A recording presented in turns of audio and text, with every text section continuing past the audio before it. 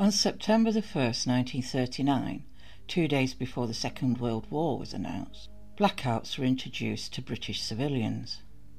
At sunset on that day, the country was plunged into darkness. At first, the rules on blackouts were strict. Anyone found showing light during an air raid could be severely fined. As time went on, they relaxed the rules slightly, with some use of glimmer illumination being allowed. This was brought in because of the amount of accidents and injuries caused by lack of light. By January 1942, 1 in 5 people had some sort of injury that had been caused by the blackout.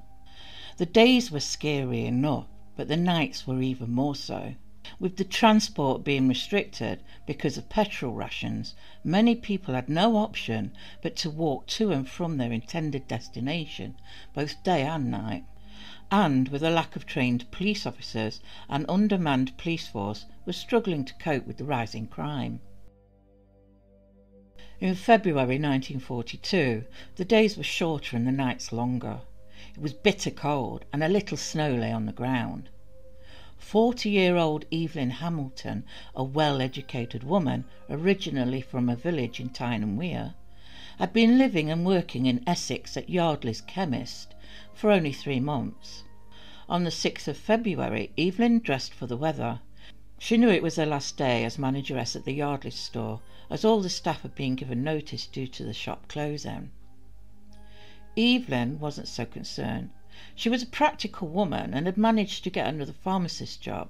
Although it meant moving to Grimsby, she seemed to be looking forward to the change. On Sunday the 8th of February, she packed a small case, dressed in thick woolens and a full-length coat, donned her hat and scarf, grabbed her brown leather bag, said goodbye and left. This is what's known about her movements that night. Evelyn Hamilton arrived at Hornchurch Station at 7:20 p.m. and purchased a one-way ticket to London. She arrived at Aldgate East Station at 9:40 p.m. It was dark, but she had a torch. She hopped on board the Hammersmith Line train to Baker Street. From there she got a taxi that took her to the Three Arts Club Hotel. It was around 10:15 when she checked in, and after finding it was too late for food at the hotel, she went out to find somewhere to eat. She got into a taxi to find a place that was still open for food. After at least an hour, of which her movements seemed to be unaccounted for, she was served food at a corner house tea room at around midnight. She wasn't seen alive again. On Monday morning, the 9th of February at 8:40, Harold Batchelor and William Baldwin were walking to work through the fresh fallen snow.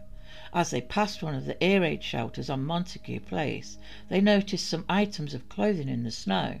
They got closer and to their horror found a woman's body. Evelyn's body had been left laying partly inside the shelter. She was fully clothed, although her top clothes had been torn open and her underwear pulled down, leaving her lower area exposed. At 8:51 a.m, PC John Mills heard cries for help from the 2 men and ran to the scene. Detective Inspector Leonard Clear arrived. After taking in the scene in front of him, he listened to the statement from the men who had found her. One of the men, Batchelor, said, "I was walking with my mate, walking through Dorset Street across into Montague Street. Along Montague Street we were on the left-hand side, going to Edgware Road. In between 2 of the shelters I saw the top of an electric torch. My mate went towards it and showed me something inside the shelter. I saw the body of a woman lying on her back." D.I. Clear looked closer at the scene. He noted how the woman's body, who at that time they obviously didn't know who she was, had been left, and how her outer clothing, hat, scarf and gloves, had been purposely placed in the position they were found. He also noted the absence of a handbag. The police surgeon, Dr. Alexander Baldy, arrived at 9:10 a.m, and the police photographer began taking the crime scene photos. Dr. Baldy's first examination deduced that death was caused by manual strangulation, but of course he would know more after the autopsy. Detective Chief Superintendent Frederick Cherrell, who was the head of Scotland Yard's fingerprint department, arrived at the scene.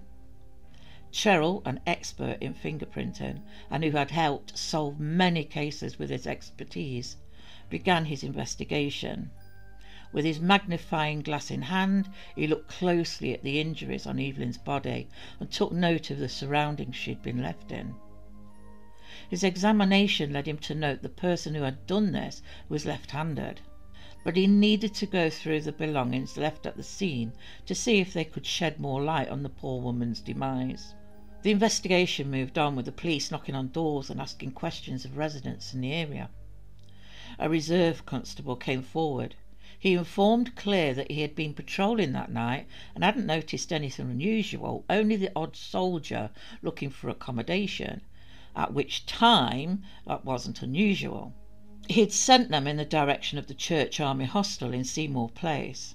At 5:20 a.m. he did notice a man walking quickly towards Edgware Road. He could only give a brief description of the man, as it was still dark. He was slim-built and about 5'8". As the man got slightly closer, he could make out some details. He saw blonde or light brown hair and noted he was well-spoken and wearing an RAF uniform. He asked the constable if he could direct him to King's Cross. The constable also mentioned passing the shelters that night, but hadn't noticed anything unusual. PC Miles returned to Claire. He held an empty wet handbag he had found laying on the ground on Wyndham Street, that's not far away from where Evelyn had been found. It was bagged and sent to Cherrell. Unfortunately, after an extensive investigation of the items at the department, Cherrell didn't find much to help.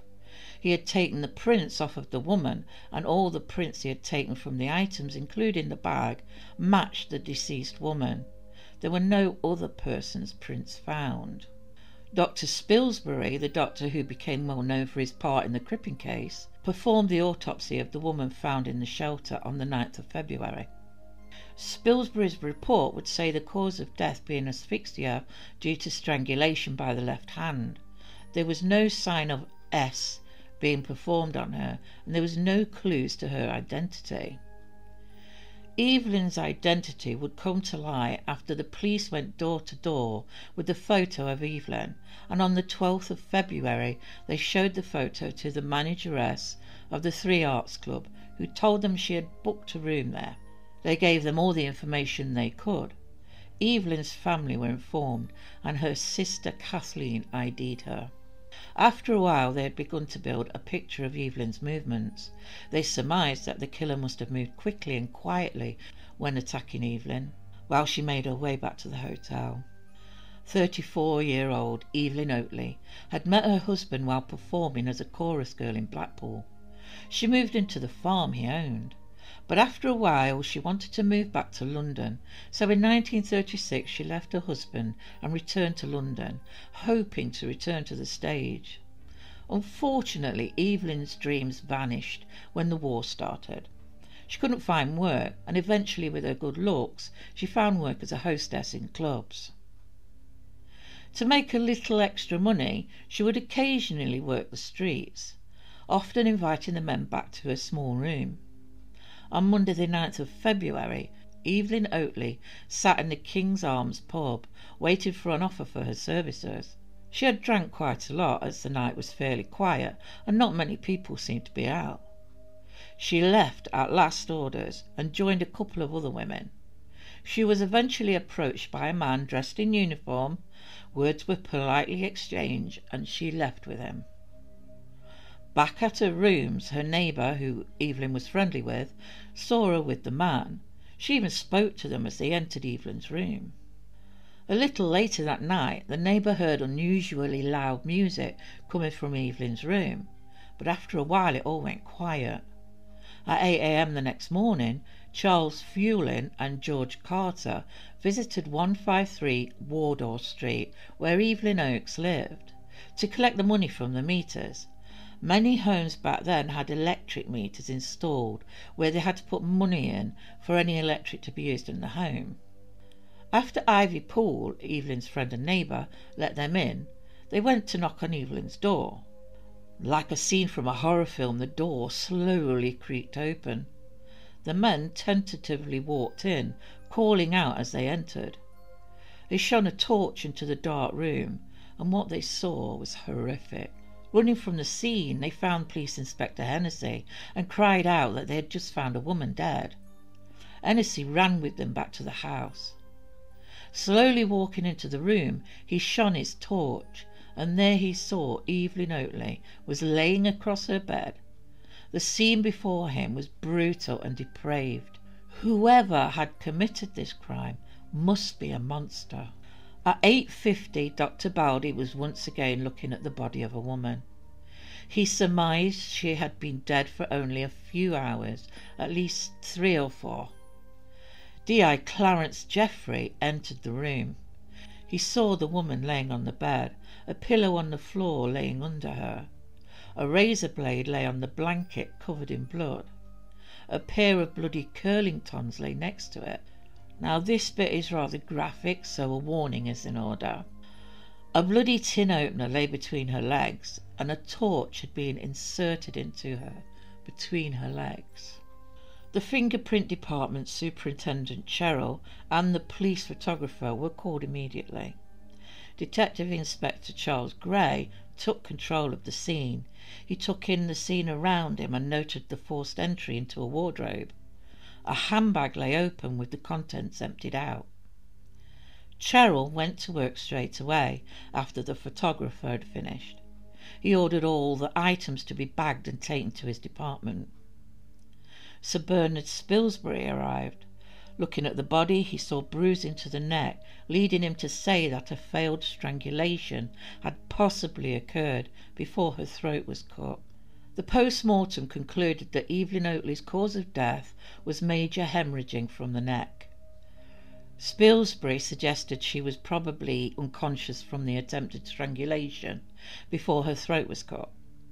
The torch and the other injuries she suffered, he concluded, were committed after death. Meanwhile, at the fingerprint department, the meticulous Cheryl had a breakthrough. He found unknown prints on some of the items. More to the point, he found prints from a person who was possibly left-handed. As of yet, there was no proof of a connection between the women, except maybe the possibility they were both killed by a left-handed man. The police continued to delve deep into the women's lives, looking for possible motives or clues. Detective Chief Inspector Edward Greenough was brought in from Scotland Yard's murder squad. He had a tough job ahead. The 2 women were from different lifestyles, one being a respectable, more mature woman who lived quietly alone, the other a working woman struggling to survive in the darkness of the underworld, selling her body to make ends meet. Reading the report from Cheryl, Greenough noticed the left-handed connection Cheryl had made, and a murder map of the area was placed upon the wall with 2 pins placed where the 2 women had been found. With the depravity of the latter crime, Greenough and his colleagues were sure the murderer would kill again. Margaret Lowe, also known as Peggy, had left Southend-on-Sea when her husband Fred passed away. She put her daughter, who adored her, into boarding school for her own good and moved to London. Margaret turned to work in the streets and had done so for around 15 years. She carried herself with some grace and was well spoken, earning her the nickname the Lady. She rarely frequented bars but had a habit of appearing slightly worse for wear. In the early hours of Wednesday, February the 11th, while sauntering down Shaftesbury Avenue, she took the fancy of a distinguished, well-spoken, uniformed man. Now, Margaret's long-suffering neighbour heard her come back to her flat with a man, but instead of the usual noise she was used to, it was reasonably quiet. When the neighbour left her flat later that morning, she did notice a parcel outside of the neighbour's door. The parcel would remain there for some time. Margaret's body would be discovered by officers who had been called to the flat on Friday the 13th of February after concerns were raised about the parcel left outside. Detective Sergeant Blackout managed to get a spare key from a neighbour and entered Margaret's dark home. The bedroom door was locked. He forced his way in. Margaret's body lay on a bed covered by a sheet and a pillowcase over her face. Blackout pulled the sheet back and removed the pillowcase. She had been strangled. Doris Juanet, although married, had been working the streets before and after her marriage. She and her husband had been living in Harrogate before her husband left her and moved to London, where he had been offered a job. Doris, who had been living with her mother, decided to move to London as well. She got an apartment near to her husband. Although they had had their problems, they got back together and moved into a flat at Sussex Gardens. Doris's husband was the manager of the hotel he worked at. He'd been working a lot of night shifts that week, and on Thursday, February the 12th, he set off to work. His wife decided to walk with him to the station and was going to go straight home after leaving him. But later that night, Doris joined other working girls in a doorway. The work was sparse that night due to the weather, and when one of the girls was offered work, the other girls parted ways. Doris wouldn't be seen alive again. Her body was found at her home. She'd been strangled with a stocking and mutilated, so much so her stomach had been ripped open. There were wounds between her legs and a candle inserted down below. Mary Hayward, on the 12th of February, had been asked by an officer friend to meet for a meal at the Universelle Brasserie that evening. She agreed. The restaurant was full of uniformed men and women that night. Mary sat at a table waiting for her friend. She was eventually approached by a young airman who asked her if she was waiting for someone. She replied she was, as she had an appointment. He persisted, and she relented to the offer of a drink at another bar. After spending a little time together, he had made it plain what he was looking for. She refused, telling him she wasn't like that. Mary went to leave to meet her friend, and the airman offered to walk her back. He asked if he could see her again, and she gave him her number, stressing she would not sleep with him. On the way, in the darkness, he pulled her into a dark doorway and tried to kiss her. She struggled and pushed him away. He then grasped her by the throat. She collapsed. Suddenly a young man, John Shine, heard a scuffling coming from an alley.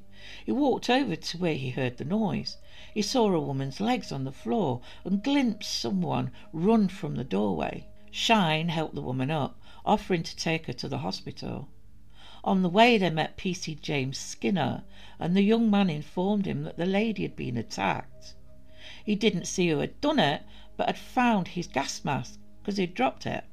This would be helpful to find the person, as each RAF gas mask bag had an ID number.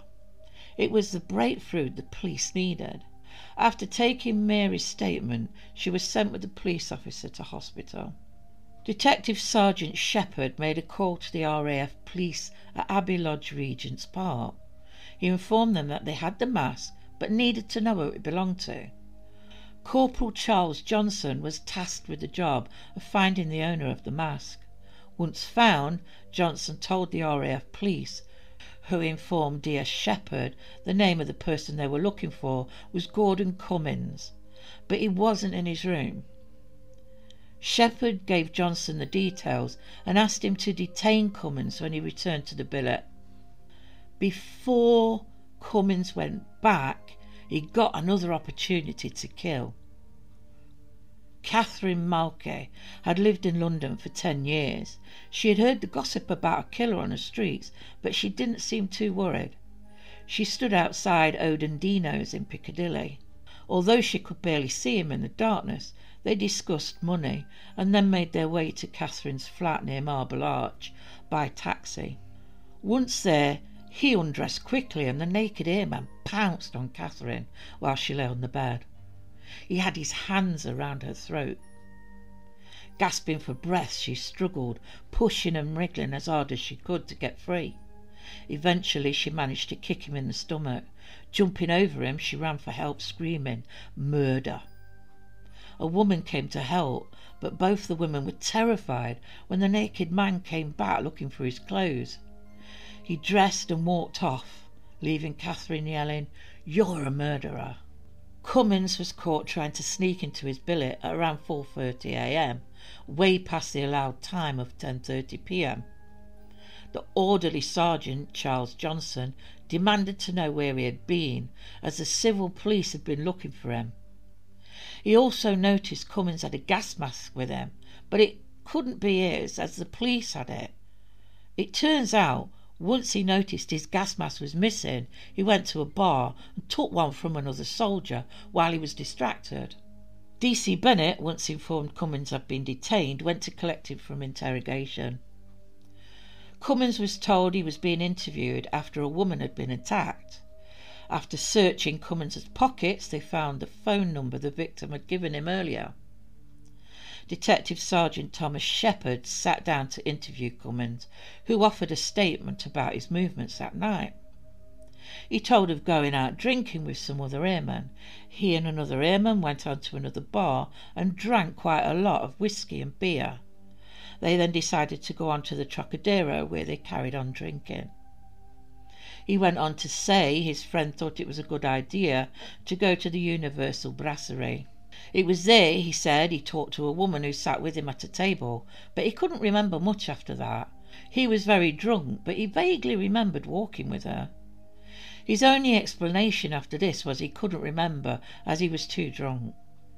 After this interview, Shepherd noted how calm and relaxed Cummins had seemed.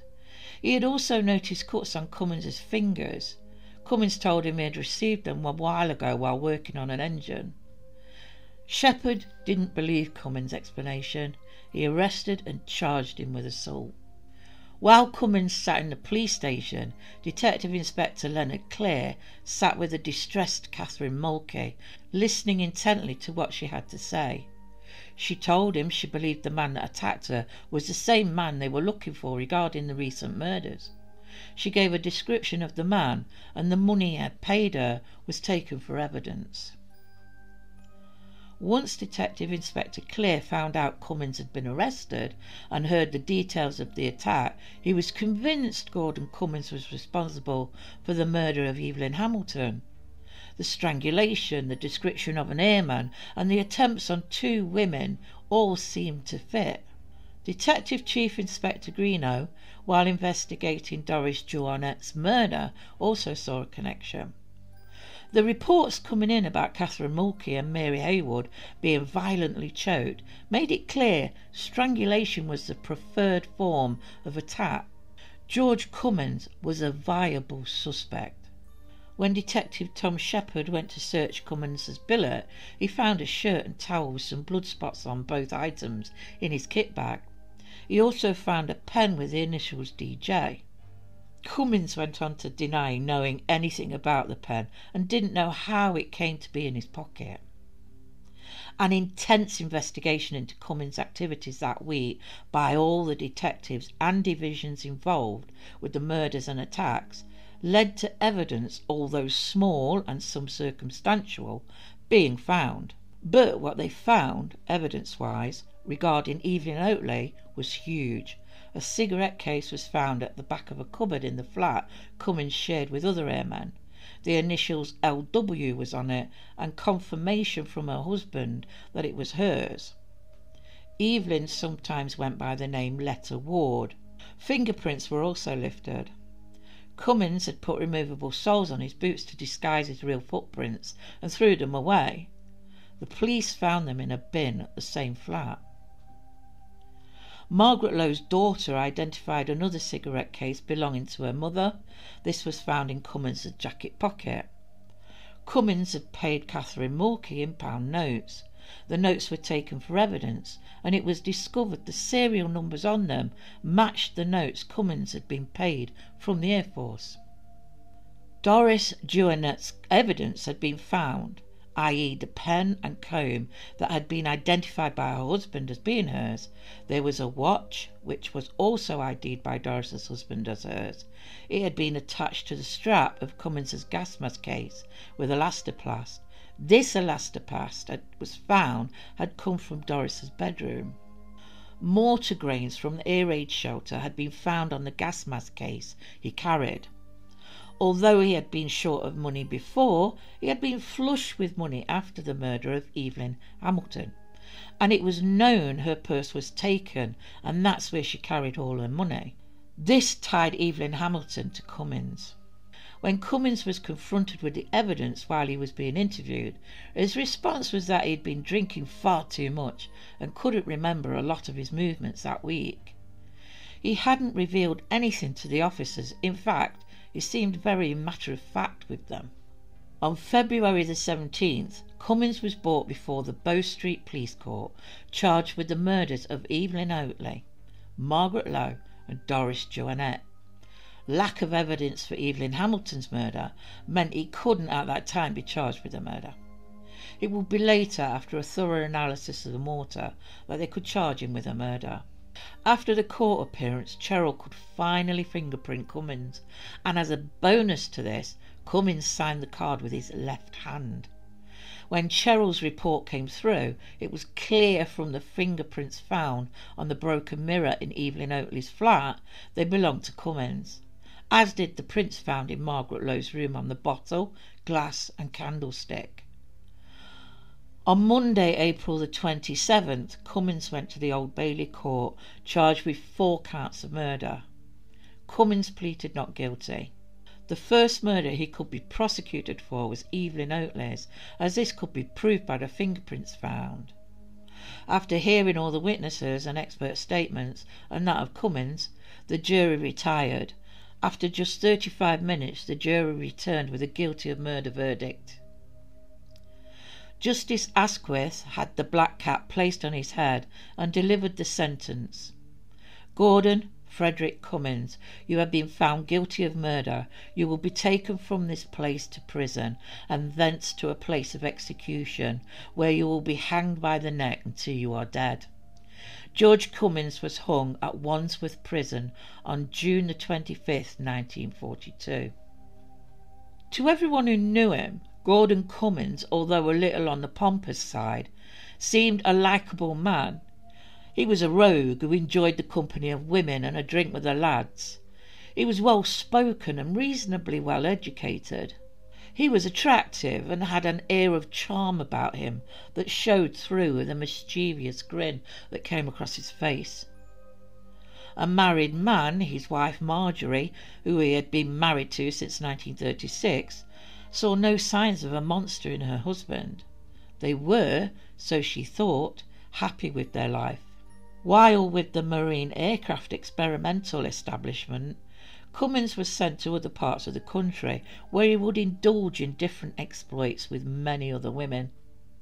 He was driven by his needs, something he was heard to say his wife didn't satisfy to the full extent he desired. There was no problem with his career in the Air Force. In fact, it's been stated he was held in high regard by his superiors. With his pretentious, lavish lifestyle paid for by theft, Cummins had led a carefree life. He enjoyed the delusion of aristocracy he had given people to believe he was from.